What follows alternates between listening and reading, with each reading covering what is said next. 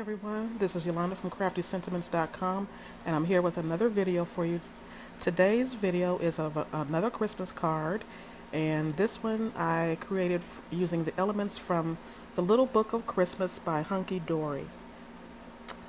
This is let me get the clear. There you go. This is a paper pad full of Christmas toppers. There are 144 toppers in the pack. Let's see if I can show you some of those.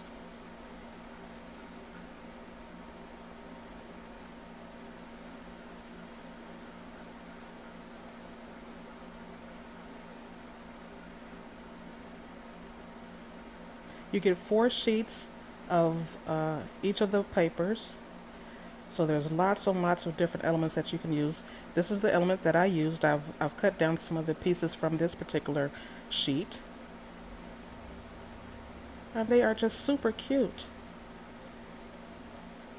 I also used some of the other elements from Hunky Dory, such as the Adorable Scorable. I used that as a layering piece for the card. And I also used some of the elements from the Winter Cuddles collection by Hunky Dory. And with that, I used the sentiment and a frame. Look at all these cards. It's just a huge, huge pack. So I will be making some more videos using some of these elements as well. But the card that I have for you today is this one. The paper that I used is hammered cardstock from Create and Craft.